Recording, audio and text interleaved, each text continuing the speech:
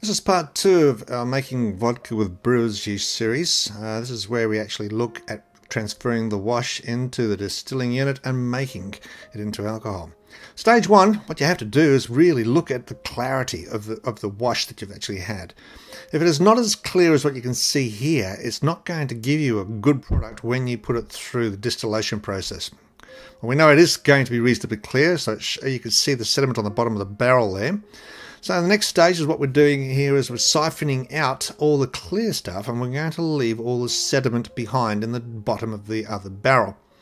You can see that it's quite clear, but we don't want that sediment. You can see the chunky sediment down there. We really don't want it. That's yeast and all the extra chemicals and stuff that was used in the distillation process. It's getting right down to the end, and take the hose out, and boom, there's our finished product. Right, now what we want to do is to make sure there's 100% clear, like I'm showing you right here. If you're doing a wash and it does not look like that, put it back in the barrel and wait for it to settle some more until you get it as clear as that. It's going to mean an awful lot with the flavour. Right now I'm putting in some saddles, some ceramic saddles into the bottom of the urn. Now that's going to bounce around as it boils and help to keep the bottom of the urn clean. Okay, so now we're filling it up to the 25 litre mark, and because I'm putting in clear wash with no extra yeast and stuff in there, it's not going to foam up, so I don't use a foaming agent. My idea here is keep as many chemicals out of this as possible to give you a better quality product. Okay, lids on, start connecting it up, and we'll be getting close to getting ready to connect all the hoses up and get ready to turn the thing on. It's very simple, water in, water out, and your distillate comes out as well. Step 1, okay, we're going to put this onto the tap. We're not going to connect it up, we're not going to start the water going yet, but we're going to put it in place. We're going to drop that in the sink, that's the outlet, and turn the thing on. It's starting off at a set temperature of 21.9 degrees. Now it has to reach a much hotter temperature range. Now, we know that water boils at 100 degrees Celsius, and we know that ethanol is liberated at 78 degrees. But when you actually have a vertical column like this, there's a different process in place for the thermometer, and we're going to go with a 50 to 60 degrees range to get the right production of ethanol. But we want to firstly get the bad stuff out. Now, the bad stuff being acetone, methanol, and ethyl acetate. Now, all of those boil at less than 77 degrees C. And keeping in mind, we know that ethanol boils at 78 degrees C. Now, what we're doing here is we're simply getting the water tap ready. We've got the water ready to go. We can simply control a little tap on the end of the nozzle when the temperature reaches 50 degrees here, as you can see. Boom, 50 degrees. We're going to now turn the water on and start allowing the water to cool down the flow.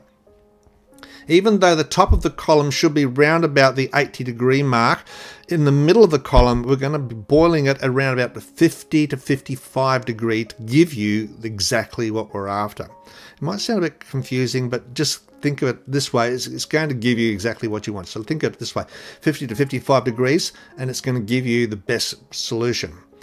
Now, you can see the water's coming out. At the moment, we don't have any distillate coming out because it hasn't reached the separation point. Now, the first few things that come out, remember, those are the bad things. Now, we want to separate those out. But we're still in the process of climbing up. You can see the temperature is climbing reasonably fast here. So very soon, I have to be able to turn the water on at that little nozzle at the end of the tap and allow it to cool down. So, okay, here we go. 56 degrees, 57. So now we need to make sure the water's on and there's no distillate coming out yet. 62 degrees, and it's jumping up even more, so we need to adjust the water measure, the water flow, so we make sure it comes down a bit.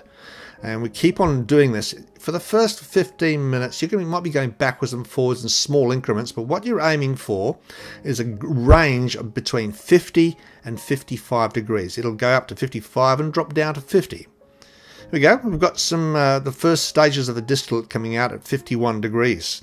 Now, this is the acetone, methanol, and ethyl acetate. Those are the three things that you don't want. Those are the head. Those are all the parts that are poisonous. So you don't want it in your mix. So you take that out.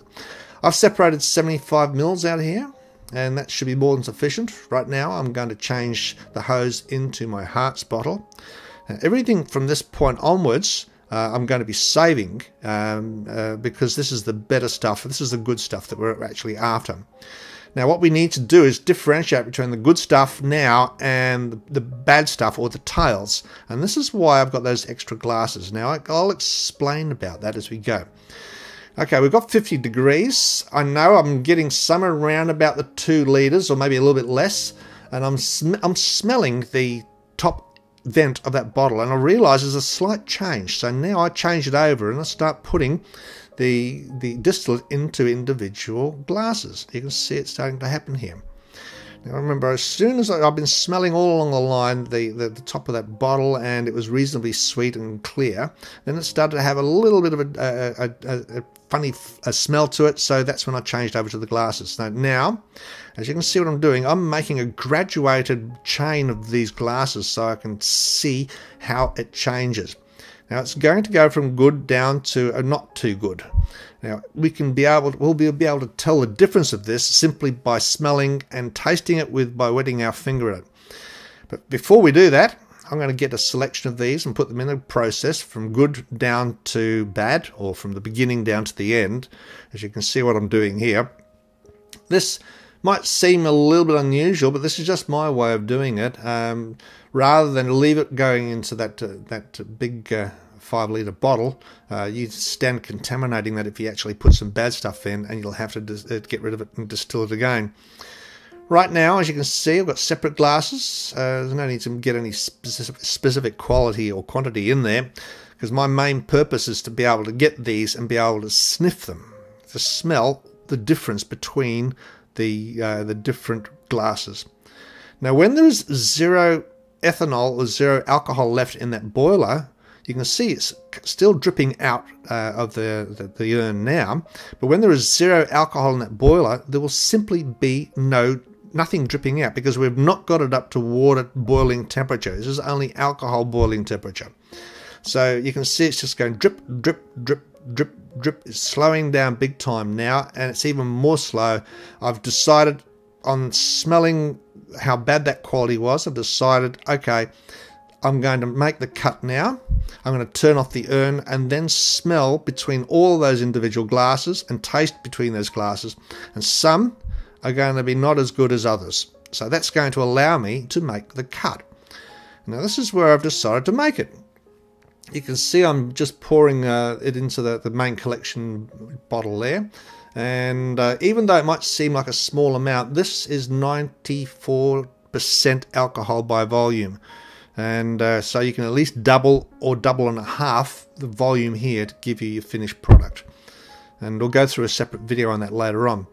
But as we see here, these are the last 2 that I'm not going to use. I'm going to simply throw them away. You can use it as house cleaner, but that is the finished product.